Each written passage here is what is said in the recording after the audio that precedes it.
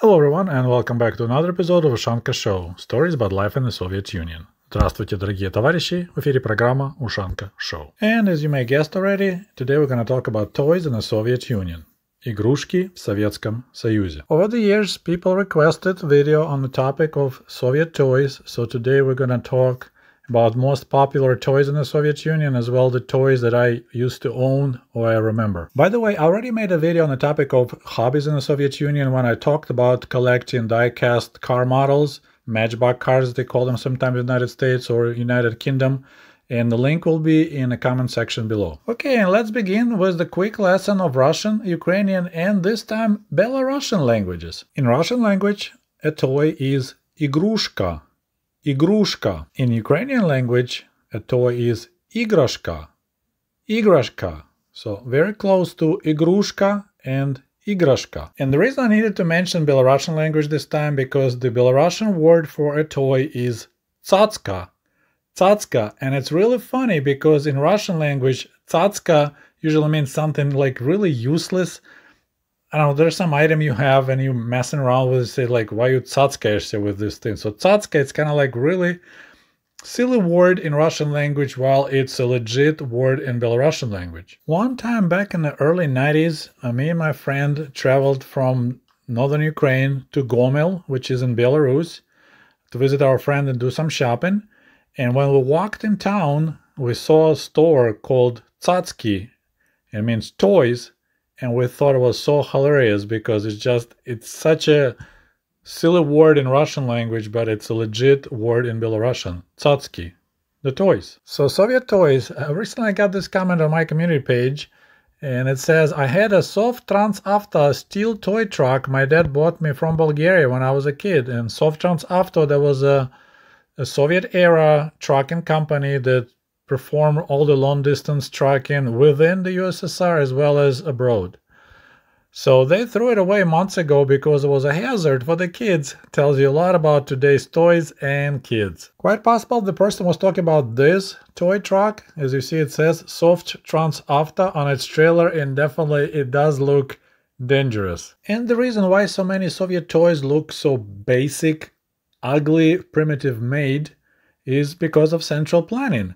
Quite often, factories that produce ammo cases were required to dedicate 10% of their production to toys or other consumer goods, so they will just do the basic, easiest thing to produce on the same equipment as they produce ammo cases or whatever, some kind of toys, and as a result, we got this really ugly, scary-looking toys. And of course, besides metal, a lot of Soviet toys were made of wood. As you see at this picture, there's this Comrade Sergei, probably back in 1973 or 74, practicing some math in the kindergarten. So we had a photographer that came to take pictures of kids, and I'm not sure if it was his props for pictures or they belong to the kindergarten. And we actually had this joke back in the day. How would you describe your Soviet childhood? Well, let's see. I had cast iron crib, slippery windowsill, and wooden toys. That's my Soviet childhood in a nutshell. There's another example of the Soviet metal toy. Same photo session from 1973-74. I never owned this tractor, but I would love to own it now. It would look good on my bookshelf here in the office. And now I want to show you my favorite toy of all time. You may recognize this photo. I show it quite often. So this picture was taken in 1982 in northern Ukraine during my summer break. I'm here with my friend Dima on the left, and I'm posing with my favorite rifle that I purchased the same year. So here we are 11-year-olds. In the village, and behind us is my grandparents' log cabin. That's what always makes my wife chuckle, because she see my high water pants and I'm tucked in and pants pulled so high, but we didn't care. And of course I'm also barefoot. That's another memories of my Soviet childhood in the village. If it's warm weather, we were always barefoot outside. And you see there's a closer again. I'm holding that rifle that looks like Winchester, isn't it? And when I searched online, I actually found this toy. It's obviously look as a Winchester. We call it pneumatic rifle, but of course there's nothing pneumatic. You just pull the trigger and that little speaker in the back makes the shooting sound, pretty decent loud one. So that's why I love that gun so much. Mine was green though, this is a blue one. And check this out, I found my diary entry from June 5, 1982, where I mentioned in that I purchased this Vintovka, I call it rifle, pneumatic rifle for 4 rubles and 50 kopecks at the local store in the village. And I need to remind you, my parents' salary was, my mom was making 130 rubles a month, my dad 180. This plastic rifle was 4 rubles 50 kopecks. It's actually a lot of money. And another picture of me proudly posing with the rifle. This photo was taken by my cousin Alex, who is Uncle Misha's son. And behind me is my grandparents' barn. It had a straw roof, and that's when they kept the hay for the winter. And it's another story, that little corn next to me. One time we were on the way from a mushroom hunting in the forest, and we were crossing the collective farm field where they just applied corn seeds. They planted corn. So I grabbed a dozen of those seeds off the ground and I planted them in our yard, and that's my corn growing. And of course I had no idea that my rifle was just a blatant copycat of American How the West Was Won rifle. Was the same system, safe, no caps and no batteries. It just looked way more basic without any multicolor application. Another toy I remember really well from the late 70s, early 80s is this little helicopter. Apparently it was manufactured in Leningrad at the toy factory. So they had an actual toy factory in Leningrad. The price was 2 rubles 50 kopecks, and that thing was flying high. I remember we always had problem recovering that little helicopters from the tree branches. And if some of you said, wait a minute, that helicopter looks very familiar, it is, because it was also a copy of American toy BW FlexAware. We just removed American Air Force insignia. And then here we go. Here's another photo from my childhood that was probably taken also early 70s. And this was during our visit in Kyiv Zoo. So there was a photographer who was making extra money. You know, kids would be posing with this pedal horse, we call him konь pedalny. This tricycle, of course, it didn't belong to me, and it was quite expensive. And of course, there's no way my parents could buy anything that bulky, because the apartment we lived in at that time had only one room and it was very tiny. This horse tricycle was manufactured in Ukraine, and the factory called Zaporozhstal. It was literally, it's a steel mill, and they were making those bikes, and it was very expensive, 21 rubles and 50 kopecks. So picture if you make $1,500 a month, just in dollars, and you pay $215 for this silly tricycle. And surprise, surprise, our Soviet pedal horse looked exactly like a British pedal horse from 1930s. I also remember this pistol from my childhood. I never owned it, but some lucky kids did in my building. So it looks like from some sci-fi movie, right?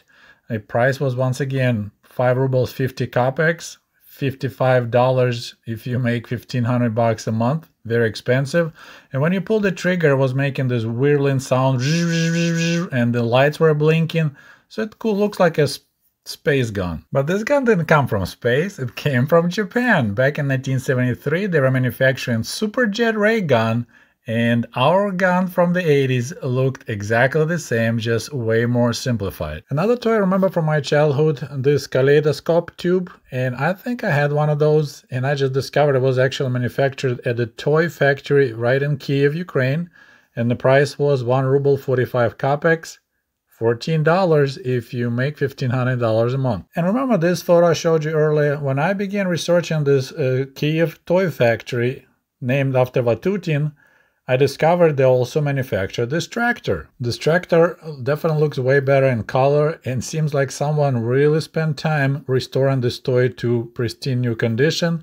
They began manufacturing these tractors back in 1964, and as I mentioned, my photo was taken probably around 1973. Fun fact, this toy factory in Kyiv was established in 1944, and they used equipment that they brought from Nazi Germany, and they used the same equipment all the way into the 90s when that factory shut down after the collapse of the Soviet Union. Here's another cute toy they manufactured in Kyiv, stankovый пулемет, so it's a machine gun, which I think it's called Maxim, right? So yeah, we had a lot of toys that were rifles, guns, and pistols, and even machine guns. But I believe that for many people that grew up in the Soviet Union, this doll, Kukla Nevalyashka, doll that never falls, kind of like a most prolific, I think that's the correct word, toy in the Soviet Union, because it was everywhere. It was manufactured in such a large amounts that any toy department had it, while other toys could be in short supply, could be deficit. Kukla Nevalyashka. Not surprisingly, this doll was inspired by a Japanese doll from 1930s, Roly-Poly. I just learned that. And over the years, design changed, it became cuter. While Japanese toy was also becoming cuter over the years, and Soviet toy was following the trend. So on the right, you got Okiagari Kobosi Kuramochin Company in 1950s, and on the left, Soviet Nevalyashka. But this is the kicker. It was manufactured at Tambovsky Porokhovoy Zavod. So that's a factory located in Tambov, Russia, and it's a gunpowder factory manufacturing those cute dolls. Yes, you heard me correct. This doll was manufactured at the gunpowder factory. Apparently they had some leftover material after manufacturing powder, and they realized, hey, we can use this cellulose to make these toys, especially because government required us to make 10% of our production consumer-oriented. So they were manufacturing gunpowder and these cute dolls. So if you're hearing a Soviet kid saying that playing with this doll was a real blast, he really meant it.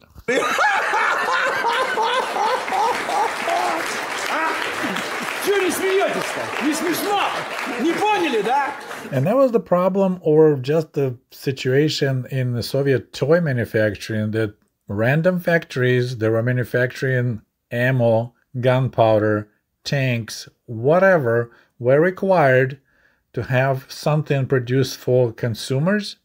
Maybe toys, maybe some kitchen utensils, and a lot of these items were really basic and really ugly. Of course, now they became hot collector's items for that specific reason. And of course, because the engineers that design ammo cartridges don't really know how to design toys, the best way to do it was just to copy something from the West. Unfortunately, I don't have any toys in my collection that left from my childhood. When we were moving back in 1981, my mom told me I don't need toys anymore because I'm a big boy, so I carried the box with all my toys out to the playground and I gave them away.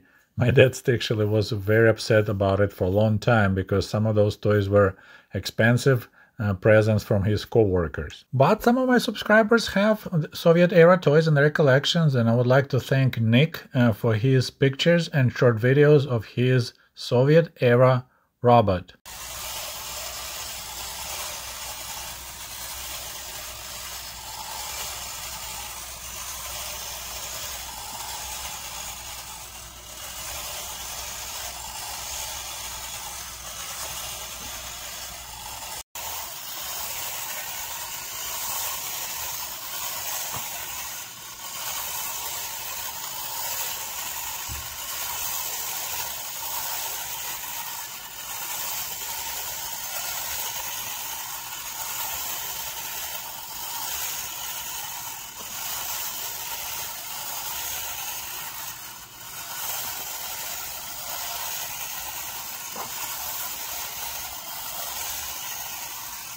And now let's take a look at some other Soviet-era toys that were inspired by toys from the West.